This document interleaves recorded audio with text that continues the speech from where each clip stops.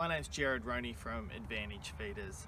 Today we're going to be talking about getting started with creep feeding, and what we're going to show you today is an experiment that we've got going on at our farm. So we commonly get asked what's the best type of feed to use when we're creep feeding, and there's lots of different factors that go into it. So we've set up an experiment with 8 different groups. Each group has got about 55 twin bearing ewes, and we've just marked there about 90 to 95 lambs per group.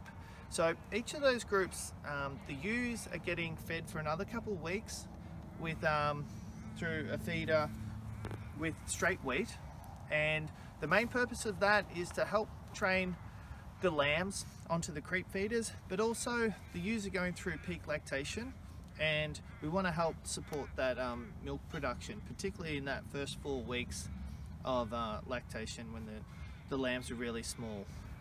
The different feed types, we wanted to use some things that are really practical to farmers and other feed types that we've brought in. So they all have some pros and cons and come in at different costs, and some farmers are going to have some of the feeds already available on their farm, so that makes the whole process a bit easier, and other ones are bought in, so that might suit different farmers and their levels of convenience.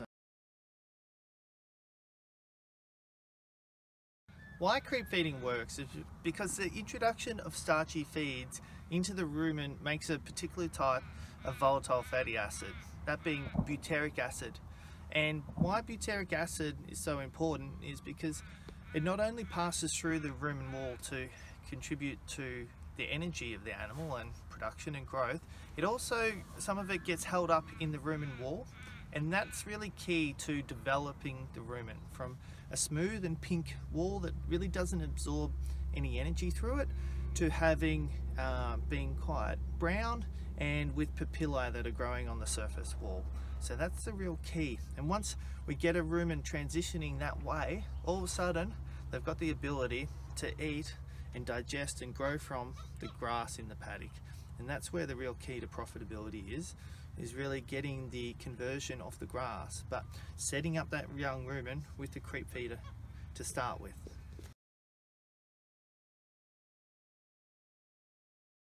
For the setup of the creep feeders, we've got it pivoted down to the 3rd bottom hole. So we've got quite a small gap here, so the ewes definitely can't get their heads through, and the lambs easily stick their heads through and get access to the feed.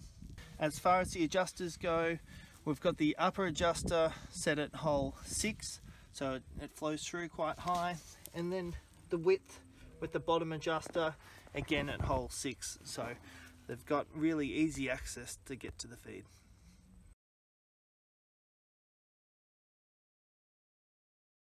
In feeder 1 we're using cracked wheat.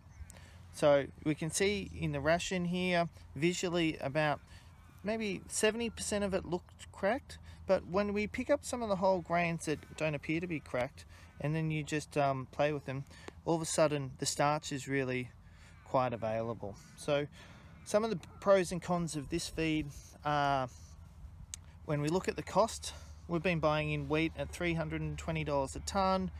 You could probably say the rolling cost is around $30 a tonne, so overall $350 a tonne, so it's relatively a cheap feed. The starch is very high. Being straight wheat, we're looking at 75% starch, which is very good for butyric acid production. Because it's cracked, that starch is actually very available, so that's another benefit. But when we look at protein, the protein level of this wheat is only about 14%, and the young lambs need probably above 18%. However, we're not quite sure. We're going to see the results a bit later on, because overall in the diet, the lambs are still getting high protein milk from their mothers, and the pastures are probably above 25% protein. So we'll see how the results come out. With all creep feeds, it's really critical that they flow really well. When we're talking about these 1 to 5 week old lambs starting on the feeders, they really don't eat much. So it's really important that the feed in here doesn't clog up with moisture and humidity. So when we look at cracked wheat, it actually flows quite well. We haven't cracked it so much that there's a lot of dust in this sample, so we're hoping it flows consistently through the feeders. Feed type 2 is straight wheat. So the benefit of this one is that it's simply that $320 a tonne, so it's slightly cheaper than the cracked wheat. It has that high starch component of 75%. However, for the microbes to get through the starch, they've first got to break through the wall of the grain. So this could limit the ability of that early butyric acid production, which might maybe not be as fast at developing the rumen wall. So again, protein level is about 14%, so this could also limit how much lambs grow. However, if we're talking about feed flow through the feeders, this works excellent. Flows wet days, humid days, it's going to continue to flow, so convenience wise can be really good. And a lot of farmers may already have some wheat stored on their farm, so really convenient when they go to start creep feeding. For feeder 3, we have a commercial mix made by our local feed company.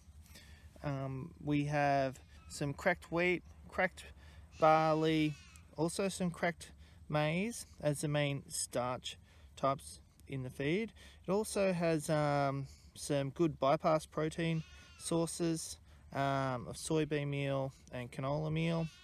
So this feed comes out at about $550 delivered to farm. Its protein level is 18%, so it's got a great protein.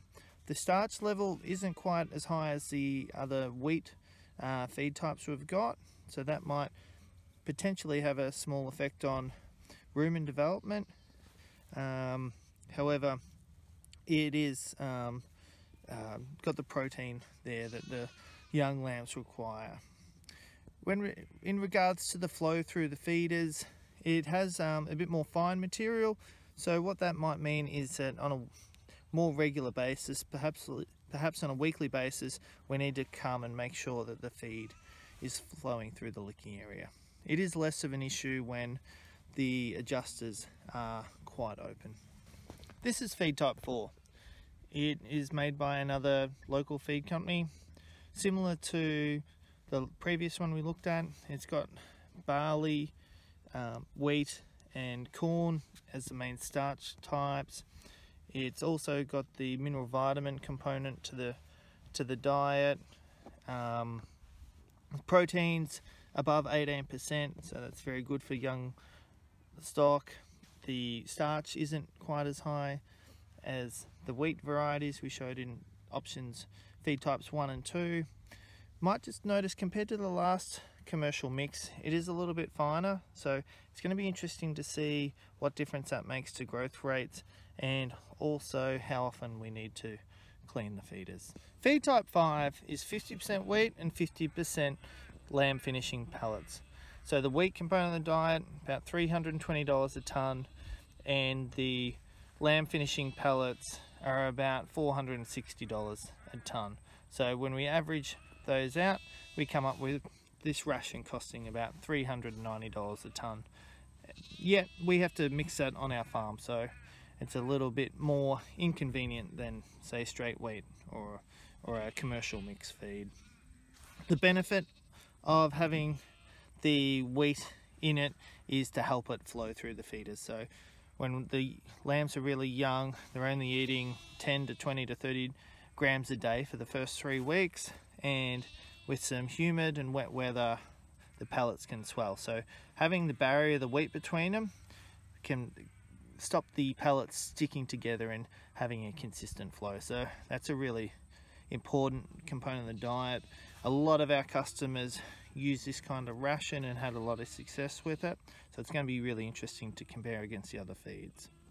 As far as starch goes, the wheat about 75%, lamb finishing pellets about 45%.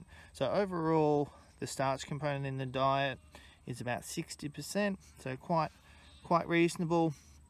And the availability, the whole wheat, initially it isn't very available to the young animals. However, the starch is quite available in the pellets because it's made up of largely broken down pieces of grain, so the microbes can attach to the starch which is available on the outside of these pellets. Finally, we've got feed type 6. This is made up of 80% cracked wheat and 20% a protein pellet. The protein pellet's mainly made up of canola meal and overall is 30% protein. So when we combine the protein and average it out, it's 18% protein, similar to feed types 4 and 5. When we talk about starch availability being cracked, it's very good. And overall starch variety is approximately 60% starch. So that's quite high as well. Feed flow should work quite well. It's not something we've used before, but as the cracked grain isn't too demolished, it should hold together and flow through the feeders quite well. That concludes the setup of the experiment with the 6 different feed types. The next step for us now is to get all the mobs back into the yards and weigh all the lambs at 40 days of age. So in this 40-day period, they're going to be having ad lib access to their creep feed. So by the end of those 40 days, they might be reaching an average intake of 200 grams a day. And after that 40-day period, we'll bring them back into the paddocks for another 40 days up until weaning, and we'll start controlling the ration to between probably 150 and 200 grams a day, something that's going to keep them growing really well and help their rumen, yet not cost too much with supplementary feeding.